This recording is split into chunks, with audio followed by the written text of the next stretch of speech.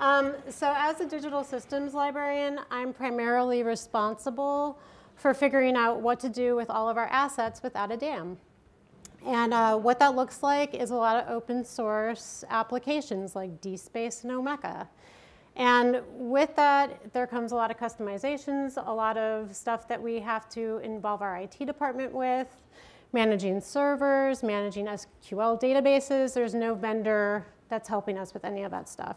So it's a challenge.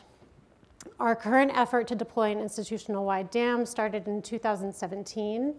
And I'm going to talk a bit about our dam selection process, and Iris is going to talk about our exciting work with museum entities and authority work. So I was going to talk a little bit about our museum. So our museum complex consists of 28 interconnected buildings, 45 exhibition halls, the Richard Gilder Graduate School, and the Hayden Planetarium. We were founded in 1869. The library was founded with the museum. It was written into our charter that there would be a museum and a library. And we're so much more than just an exhibition space. We have 5 scientific divisions that are actively doing research on site and on expedition. We have over 33 million specimens and 1 petabyte of data. And only 2% of our collections are ever on display at one time. So when deploying an institutional dam, why start with a library? Well, we're the museum's archive. So since our inception, the library has been acquiring collections from various departments. It gives us a bird's eye view of the assets and data across the institution. We're ideally situated to lead the effort for an inclusive museum-wide approach. And within the library, we've been making strides in digitizing our own collections. So we started kind of grappling what to do with our digital content since like 2005 with grant-funded efforts that have kind of, I mean, they exist. We have them. We have lots of legacy databases. In 2014, we decided to take the plunge and we deployed Omeka, which is a web publishing platform, open source.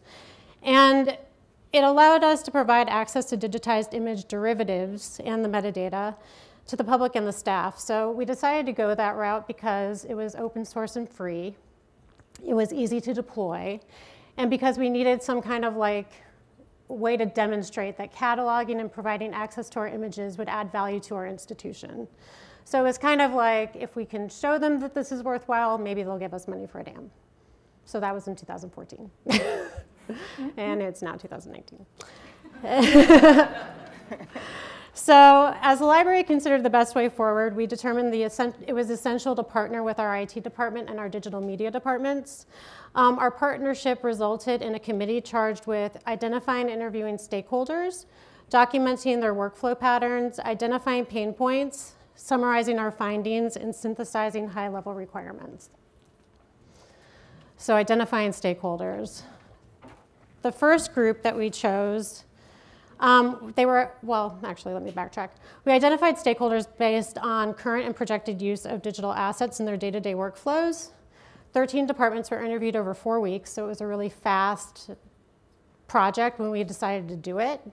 Our first round of interviews focused on stakeholders involved in similar archive asset life cycles.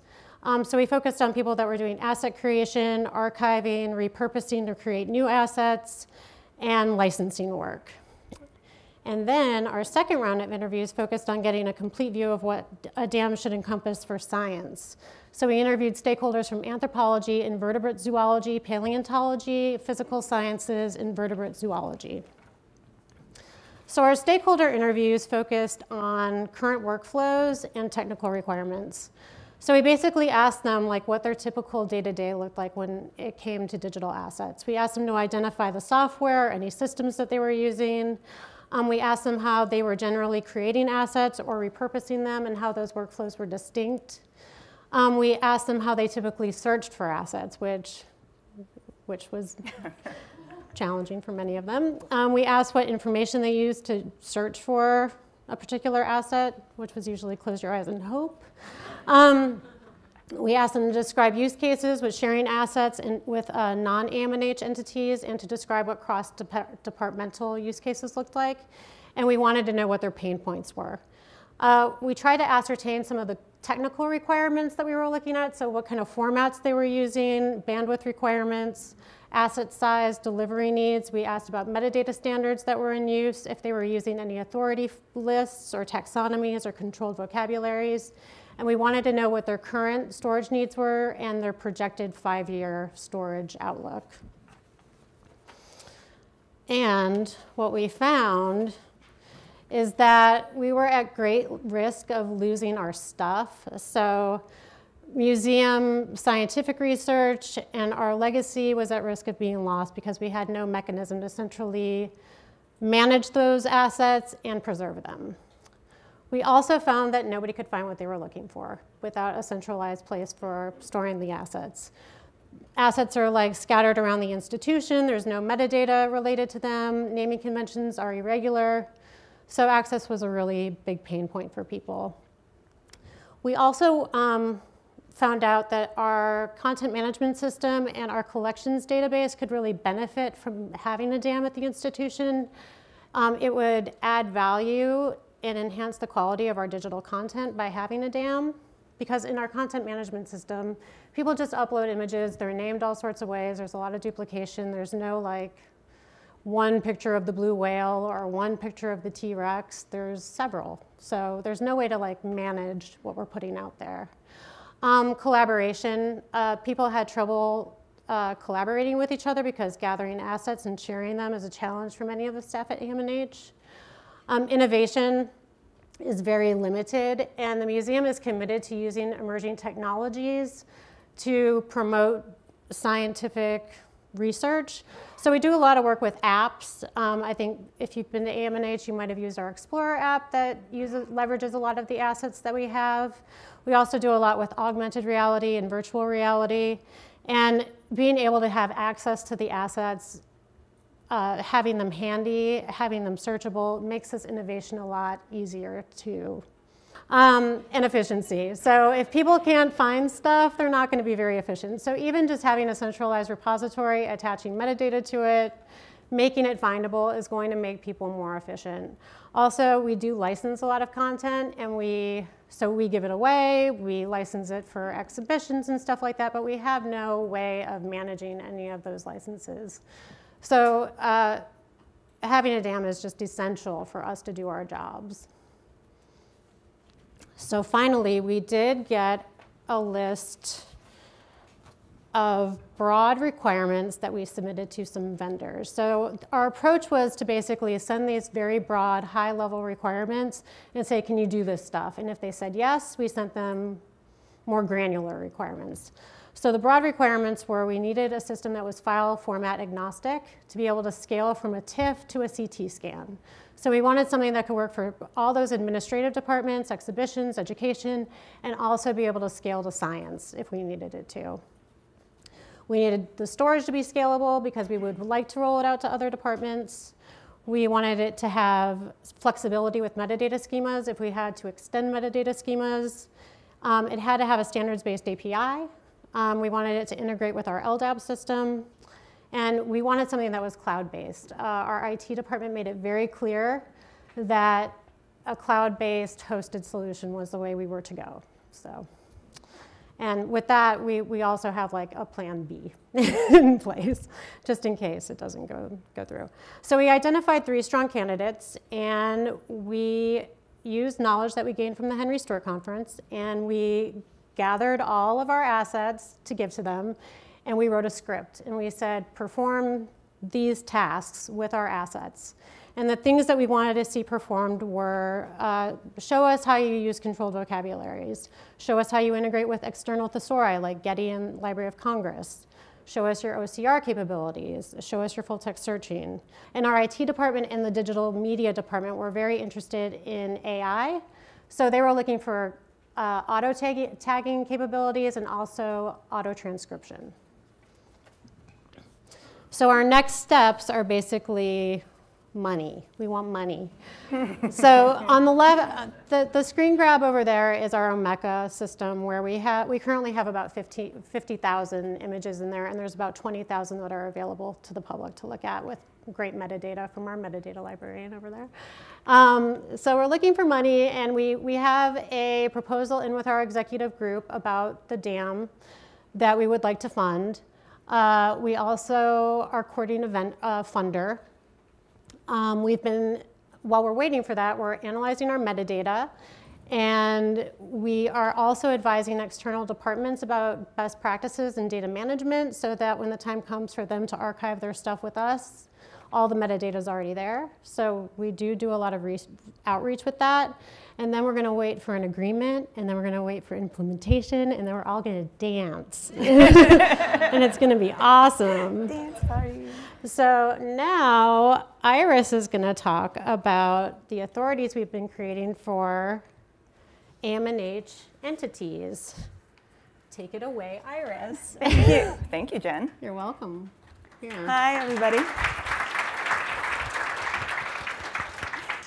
Hi, everybody. How much time do I have? I don't want to take it on too long. Oh, okay. Well, okay, I'll go through this. So I'm the cataloging and metadata librarian at the museum, and over the last few years, I've been working a lot with archives authorities specifically. I mean, we have library authorities, but these are archives authorities. These are names of people and units, departmental units, and other units that are closely related to the museum. So, how did we do this? Well, as a librarian, I love controlled lists. I'm not trying to recreate the wheel. If there are people that we have in our list of names, I'm going to go ahead and use the Library of Congress name authority because that's one everyone else uses. We're going to use that one. But we do have a lot of local names that we do need some control over for various reasons. So I think of our database as a hub of names that are central to the museum. So people and expeditions. Expeditions are important because we get a lot of material back from expeditions. In fact, a lot of our science collections are gathered in the field and brought back, and those are basically, they create our specimen collections or artifact collections. But they also record things in the field as well. So field books, photographs, videos, those all come back as well. When they do come back to the museum, they get spread out, distributed to their separate departments, and they lose that initial provenance. So having a name, a single name for an expedition that all of our departments can use can help bring those materials together without disrupting where they live currently. Departments. This year, we are celebrating our 150th birthday, and you can imagine that over 150 years, the department's names have changed over time. Some have come and gone, others have merged and split. This is a very challenging set of names to codify, so we're working on that. It's a necessary one because obviously, without our departments, we wouldn't have our research. So it's important to have those names, and we're working on that. Permanent exhibitions. Oh, I'm so sorry. I forgot to add that you see this ID prefix here. We have assigned unique identifiers to our categories of entities. So we have an alphanumeric prefix, which is the AM&H, C for corporate body, and then the underscore for whichever, underscore and a number for whichever category it's representing. And this has been really helpful for us in manipulating that data as a group or presenting it as a group. Sorry about that. So our public exhibitions, our permanent exhibitions, probably what we're most known for, but those names have changed a lot over time too.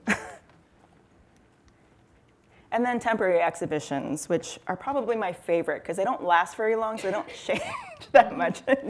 You get one name and it's on for like 6 months. Yay, done. So, as I was saying, we are looking for one preferred name to assign to all of our assets, And how do you do that when it's been called so many different things over the years? This is just one example for the Hall of Asian Mammals. We ended up choosing the most current name. This is the name that we currently use. And outside of our institution, we preface it with our institution name, and then the hall would be the subfield. We do have all this data in a database, the data is structured in a schema called EAC-CPF. I won't go into that, just so you know. And the schema does, it does support variant names. So here is an example of that hall with all of its variant names. We've listed the years in which those names were associated, and also said, this is an uncontrolled form, so don't use that.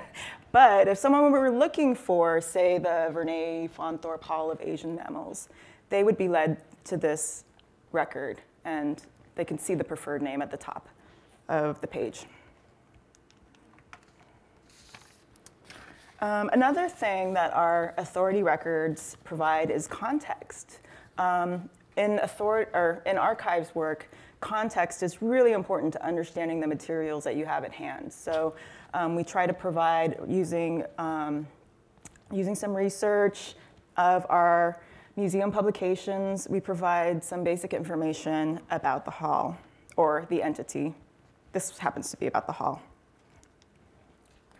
So where does that leave us? I mean, a lot of this work is still in progress. However, it's been very useful. And basically, I mean, doing this allows us to pretty confidently tag or assign a controlled name to these entities. And then just, you know, kind of stepping back from that, I mean, really what we're talking about is assets in databases. In the library, we are siloed. We have lots of different databases that contain different types of formats. We need them to be separate. But you know, how are they going to talk to each other? So using controlled names is a great way to bridge those gaps and to, to break down the silos a bit. So basically, if things are tagged correctly, if they are sharing the same vocabulary, then in essence, our different systems can talk to each other through that same language. So I'm going to show you a really exciting part of our authority records, which are relationships. And really, I guess this is where our repository of relationships really is, at the hub of these entity records.